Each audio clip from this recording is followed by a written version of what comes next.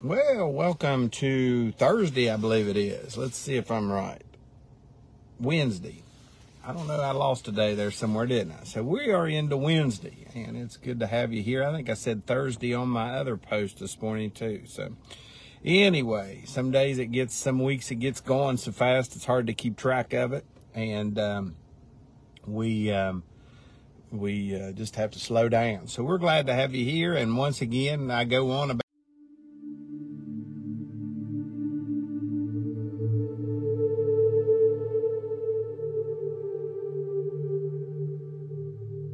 Well, welcome to Thursday, I believe it is. Let's see if I'm right. Wednesday. I don't know. I lost a day there somewhere, didn't I? So we are into Wednesday, and it's good to have you here. I think I said Thursday on my other post this morning, too. So anyway, some weeks it gets going so fast it's hard to keep track of it. And we just have to slow down. So we're glad to have you here. And once again, I go on about chapter 3 in the book of Romans all the time for several reasons. And, we'll get into that this morning. So Biff, good to see you this morning. I'm out here at the old ball field getting ready to hang out with some ninth graders in English today. Yesterday I had kindergarten, and it was quite an interesting day. So Tony, I know I got a couple auction items of yours, so I will get those out in the next couple of days. I had a ball game last night that was like an hour and a half from the house. So, we got to fit the family stuff in there with business every now and then, right? So we got that done, and we will be, we got to hopefully get some things out today after, say, 5 o'clock at Ona. And then probably try again for Friday, and then all day Saturday we will try to get you if you've got something coming. So we're going to get it out there, and we appreciate it so much. So good morning, Maureen. Good morning, Shirley. We're glad to have you guys here. It's always good to be able to have a moment, get together before we get out here and meet this crazy world today, because there's a lot going on. And as I've told you guys many times, Grandma Lunsford raised us grandkids on Romans chapter 3. And the two big verses are Romans 3:10 and 3:23. And one is, all have sinned and come short of the glory of God. And the other is, there's none good, no, not one. So if you got to run today and you don't have time to tune in, Romans chapter 3, verse 10. And verse 23 there. Those are the ones Grandma wore us kids out on when we were growing up. And, it didn't take for many years, right? But what's the point? The point is we're all sinners. We've all been born with the sin nature because sin entered into the world through Adam and Eve. And because of that, you and I are going to have to make a decision here in this world. And hopefully, before we take our last breath in this world, we make that decision and we decide that we want to be with Jesus. And that's all there is. Everybody's chasing after everything in the world, from a career to a job or a spouse or the kids or the little league or whatever you're chasing after. But at the end of the day, there's only one thing going to matter. And when you leave this place, okay, it's, am I saved or am I not saved? And there won't be second chances, or not going to be another opportunity for you to figure it out in the whole scheme of things. All that's going to matter is, does Jesus know me by name? And that's all that's going to matter. So all have sinned and come short of the glory of God, and there's none good, no, not one. Those are two verses that if you don't have a lot of time or you can't stay with us all morning, I would beg you to please circle those in your Bible. Underline them, whatever you do, highlight them, because until you realize that we've all sinned and you're a sinner and that there's none of us that are any good, you're in deep trouble. So, a lot of people going through life thinking, well, I'm as good as anybody. Yeah, you might be just as good as anybody in hell, right? But the thing is, you can be just as good as anybody in heaven if Jesus covers your sins. If Jesus doesn't cover your sins and you're not interested in Jesus, he has no choice but to say, depart from me, I never knew you. And the problem with that is Jesus didn't prepare hell for you. So there's a lot to be said right in there as well. So let me read a few verses and we'll jump right into this. It says, what advantage then hath the Jew? Or what profit is there of circumcision? Now, I don't want to get into that too much today, but this is what made the Jewish people different. This circumcision thing was a dangerous surgery 2,000 years ago, 4,000 years ago. It's dangerous today. And it was definitely dangerous for grown men to be doing that. And that was a stumbling block that some of the early converts tried to talk or tried to say was necessary for Christians. So once again, the vision came from the angel of the Lord that said, don't be adding a bunch of stuff to getting saved. And you and I today are really bad about adding some things to getting saved. What I got to do today is realize that I'm a sinner, and I got to realize that Jesus is the only one that can forgive me of my sins, and he's the one I have to ask because he paid the sin debt. So then, once I surrender, God starts to work on my life. See, if I could get myself straightened up, then I wouldn't need Jesus, right? Oh, I'm going to do this myself. I'm going to get my life lined out. Then I'm going to get saved. Well, guess what? The problem with that is I can't straighten myself out and I can't forgive my sins, right? So let's go a little further. It says, for what if some did not believe? Shall their unbelief make the faith of God without effect? And this is Paul writing this in Romans chapter 3, verse 3. And now verse 4, he says, God forbid, ye let God be true, but every man be a liar, as it is written, that thou mightest be justified in thy sayings and mightest overcome when thou art judged. Now, how am I going to overcome death and condemnation to everlasting damnation? Is I'm going to accept what Jesus has done for me. Okay? So, it goes on, it says, look, if our unrighteousness commend the righteousness of God, what shall we say? Is God unrighteous who taketh vengeance? So once again, what's Paul setting up here? Paul really knew the Old Testament laws, right?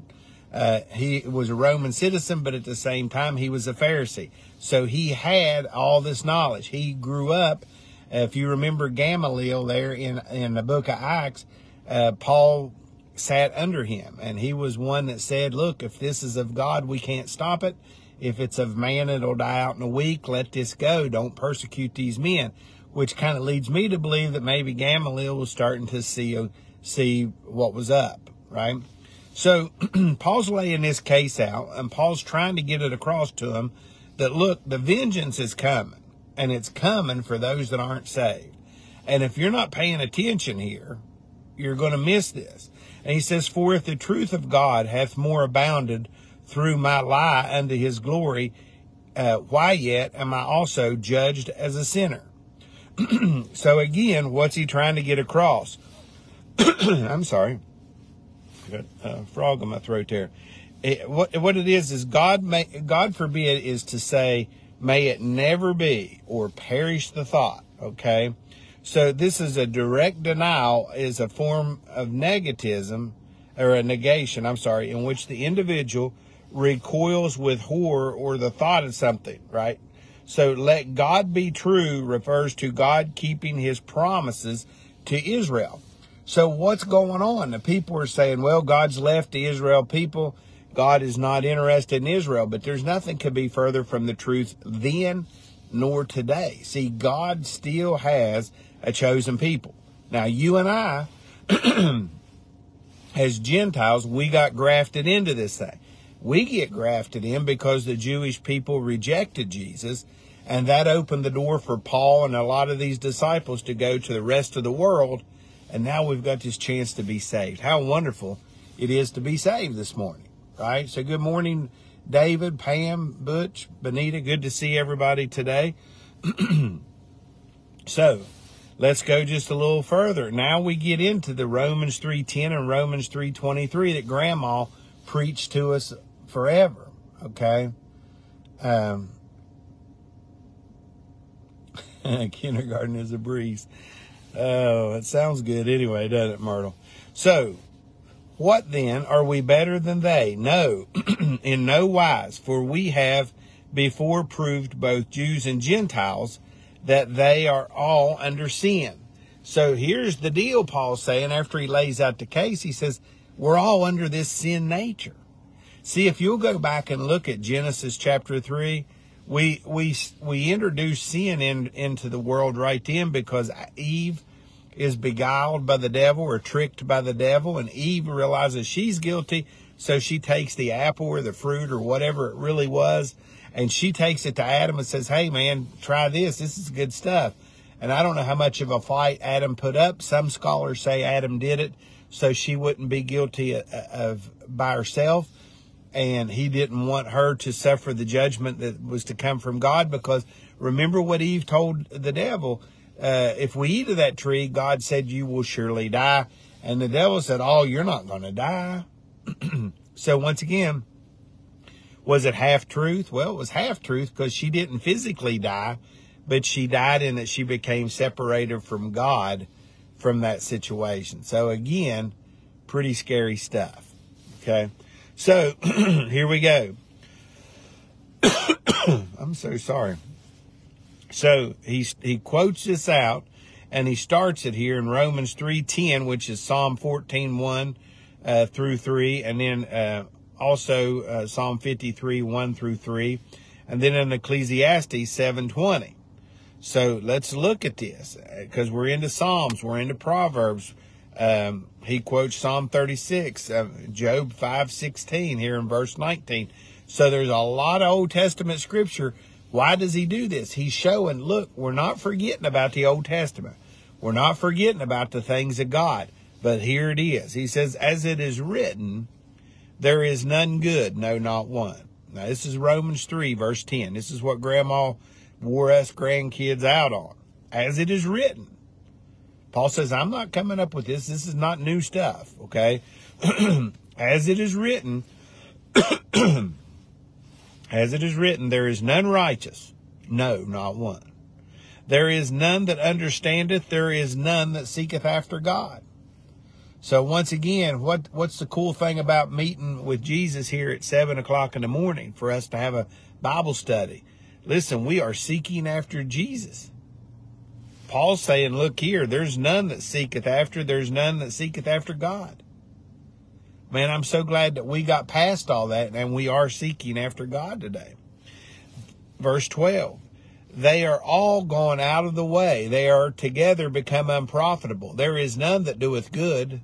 No, not one. Man, that's heartbreaking if you stop and think about it. There's nobody doing any good for God. See, I can't do good for God until I get saved. You're the same way. I don't care how good of a person you are or how many great works you're doing it all for nothing if you don't have Jesus in your life. You might be the greatest Rotary president or Chamber of Commerce president they've ever had. You may be a mayor of a small town that does amazing works. But at the end of this day, if you are not saved and you don't believe in Jesus Christ, all these things mean nothing, because you're not seeking after God and you're an unprofitable soul that is going to depart from here and open up your eyes and be in torment. Man, it's hard to say, isn't it? But we don't want you to go through that. We don't want you to perish. No Christian wants anybody to die and go to hell. See, so we don't want that. So their throat is an open sepulchre. With their tongue they have used deceit. Their poison of asp is under their lips. So once again, Paul quotes all this scripture from verse 10 through verse 18 to show the universal guilt. Okay? Paul also is saying, look, I'm not your judge. I'm telling you that we've all sinned and come short of the glory of God. Okay? So the purpose of the law was to bring conviction and to prove your guilt. Thou shalt not kill. Man, if you've killed, that ought to bother you. Whether it's an accident or where you meant to do it, killing somebody should hurt you. Lying to somebody should hurt you. Stealing from somebody should hurt you. Coveting something somebody else has should hurt us. Those are just a few of the 10 Commandments, and I didn't even get into the fact of having some other God before the God, our God, the one we have to worship. Because without faith in God, it's impossible to please God.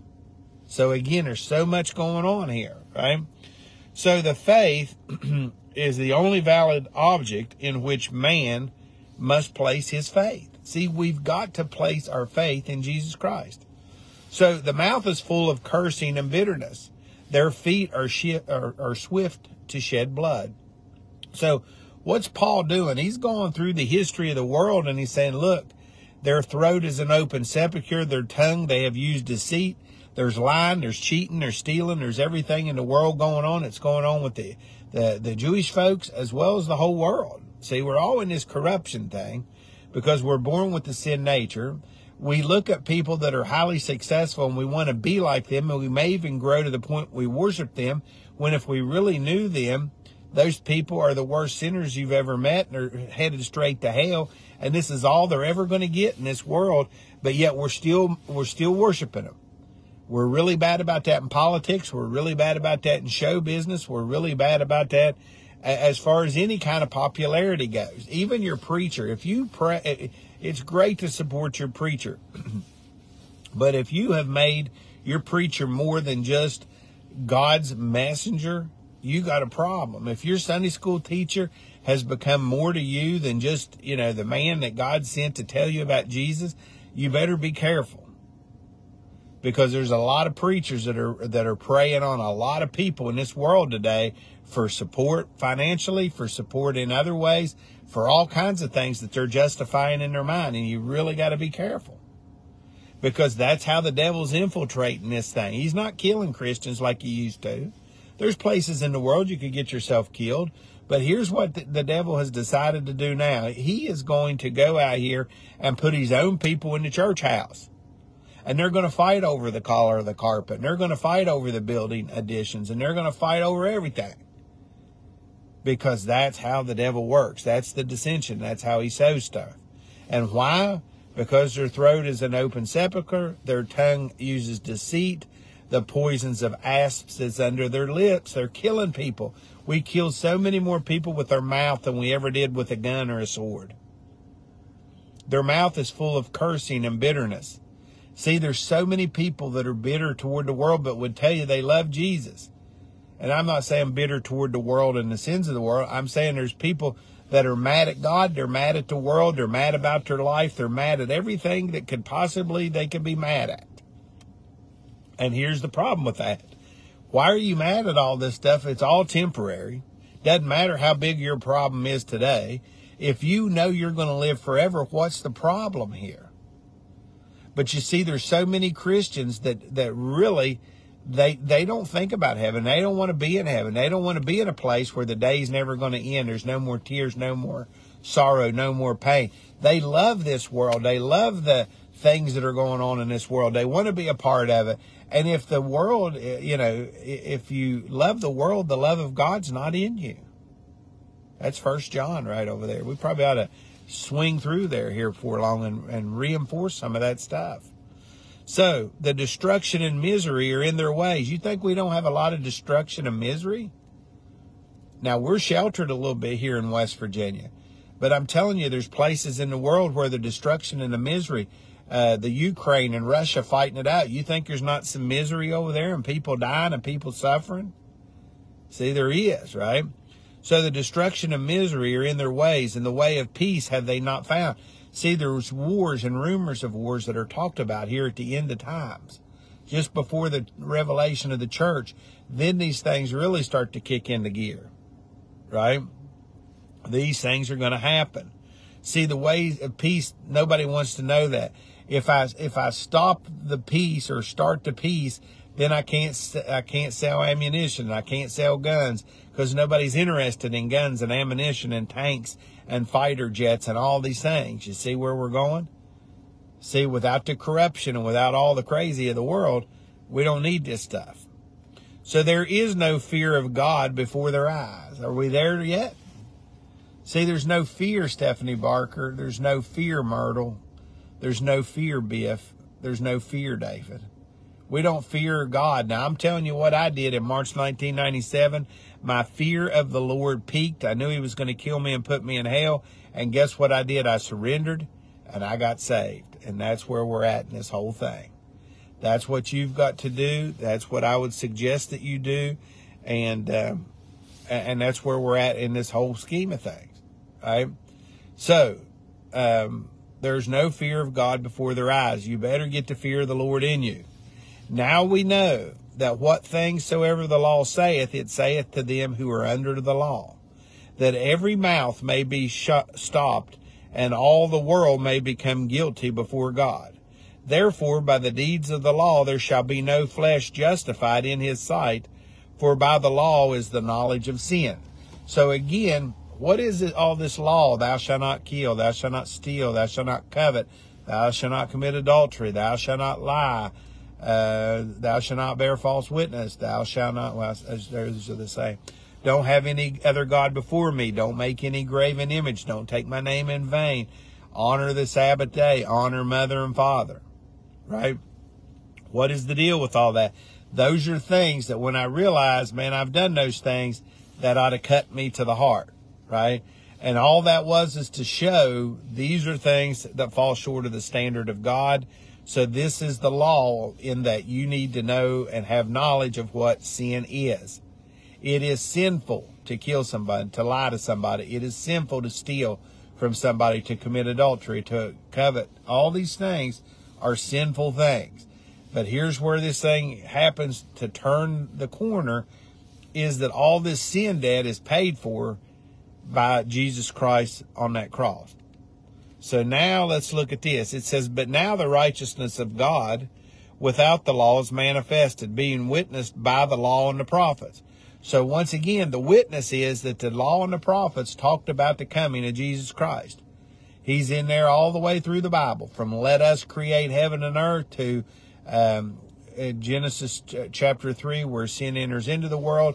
Then God says we're going to send somebody in the last days, and he is going to stomp the head of the devil. It's right there in Genesis 3. So this is not a new plan of God to send Jesus. Paul is saying it's all being fulfilled from the Old Testament law, things that you should know, the difference between right and wrong, what's morally decent. And now here we are. Okay. So there's where we're at. So even the righteousness of God, which is by faith of Jesus Christ, unto all and upon all them that believe, for there is no difference. See, there's no difference between, and the ultimate lesson, of course, I brought it into the 21st century, but the lesson here was, what's the difference between the Jewish people and the Gentiles? And the truth is, there's none of us that are any different than anybody else, because we've all sinned and come short of the glory of God. And that's what Paul writes for verse 23. So being justified freely by the grace through the redemption that is in Christ Jesus. So once again, what are we looking at? A couple of doctrinal footnotes here today. And it says, all have sinned and come short of the glory of God. Right? I just read that to you. So the personal sin that's in my life today is different. We're all still sinning. We all still make mistakes. But this personal sin is doing something that is prohibited by God. Okay? Which we look at lie, cheat, steal. Right? But here's the other thing. Okay? Another thing that can be a sin to me is not only doing what is prohibited, but not doing something that God has asked me to do. See? So think about that. See, there is a sin of omission, which is not following through with what God's requiring us to do. So us saved people, our sins may still be piling back up because we're really not doing the things God's asked us to go and do. There's where we need to really be careful with this thing, because if we're not careful, we'll fall right back into where we were, and we don't want to go backwards. See? So sin is falling short of God's glory. So see, God has a glory for us to reach, and we want to get there. See, we're going astray like a wandering sheep in Isaiah 53:6. We're transgressing or overstepping the law like in Psalm 51:1 or Luke 15:29. We're trespassing. Lead us not into trespasses. So lead us not into sin. How do we sin? We're exercising our own will versus the will of God. Ephesians chapter 2, verse 1. So sin brings hideous results. We always think, well, I'll just do this. It won't really be a big thing, right? Well, I'm married, but I'm going to talk to this woman or this man, and it's not going to be a big thing. Well, the next thing you know, I got this relationship going, and it could go just like Bathsheba and David. It could go so far that it ends up in murder. It could go so far that it ends up lying. adultery, coveting. I figure David broke all 10 commandments if he looks at Bathsheba on the Sabbath day. So I got to roll out of here. There's a lot I got to do today, and I'm sure you're the same way. But we appreciate you guys being here. It's always great to start the day with you. And I see the sun coming up here. Let me see if I can get you a little something. I'm in a different spot this morning, but you can see that the sun is popping up here over the horizon. So it's good to see you, Benita, Pam, Butch, David, everybody that's on here. It's good to see you. Maureen, Tony, Biff. I don't know if that messes me up when I scan that or if you can even tell, but just trying to look through who's here. So we're glad that you are here. We look forward to meeting with you again tomorrow. We always hope that we can get here and do what God wants us to do. We will continue here because there's a lot more to do in this situation. There's a lot of personal sin there. I think we covered that a little bit, in that we've all sinned. So when I go to somebody and I want to talk to them about Jesus, it's really important that I realize that, guess what, man? We have all sinned and come short of the glory of God. We have to really be careful in that. So let's close this thing out. You all have a wonderful day, and we look forward to seeing you about this same time. And tomorrow I should be back at the school, at the high school, where we have a really beautiful sunrise there. Have a great day. Lord, we're thankful. We're thankful that you love us. We're thankful that you've allowed us or showed us in our life that we are sinners and that we've all sinned and come short of the glory of God, and that we understand and we're still humble to the fact that there's none of us that are any good. And if any of us think we are good, if any of us think we deserve something, then we're really mistaken, and we really got a lot of problems in our life today. So, Lord, we want to be found doing what you want us to do. We want to be all that we can be for you. We want to go to heaven one day and be with you in this place where the sun will never go down. Isn't that amazing? The day's never going to end. No more tears, no more sorrow, and no more pain. And we cannot wait to be there with you. So, Lord, help us to recognize the sin that's in our life. Even as saved people, we still fall short of your glory. We still fall short of your standards, whether it's a sin I know I shouldn't do and I do it, or whether it's a sin of omission where I know I should be out doing works for you, and I'm not doing it. And I think a lot of churches today, a lot of us Christians, we're going to be found guilty of you just didn't do enough. So I hope we can get past that. Lord, we ask for you to be with the prayer list that's on each heart that's on here with us this morning. We've got unspoken prayer requests. We've got spoken prayer requests. Please be with each one that's here this morning. Bless the lives of those that take the time to support this ministry by being here and praying with us, because you know what? Man, if we didn't have each other, what would we have? And so we're so thankful that everybody's here and we're all paying attention and we're all getting a chance to learn a little bit more about you and what your plan for us is. So, Lord, our prayer list always has the men and women in the military at the top of the list.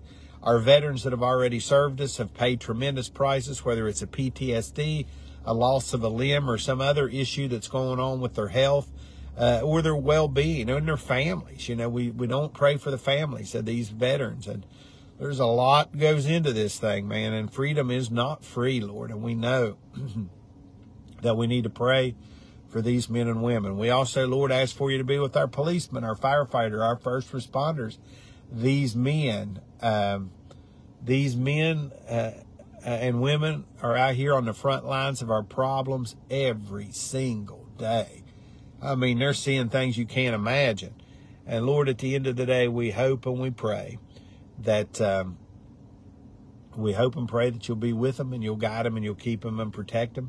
Be with our school kids. Be with our school bus drivers and our teachers that are having to deal with these kids that are just out of control on so many different levels. I'm not laughing, Lord. Wow. It's just craziness. But Lord, we have asked you to intervene in the lives of the kids, intervene in the lives of so many. Like you intervened in ours. You never quit on us. You never gave up. So we're asking that same thing for the school kids and the teachers and the bus drivers. We're asking for that in the hospitals with the nurses and the doctors and the staffings that are out there. So there's so many things we're asking for. And Lord, we hope and pray that you'll be with and guide them in every single possible way. So again, forgive us where we fail you, and we'll give you the praise, the honor, and the glory for it all. In Jesus' name we pray. Amen. All right. We love you in Jesus. We appreciate you. If there's anything we can do for you, you please let us know, and we will do our very best to help you any way that we can. Have a great Wednesday, and we look forward to being with you here in the morning. Have a great day. God bless.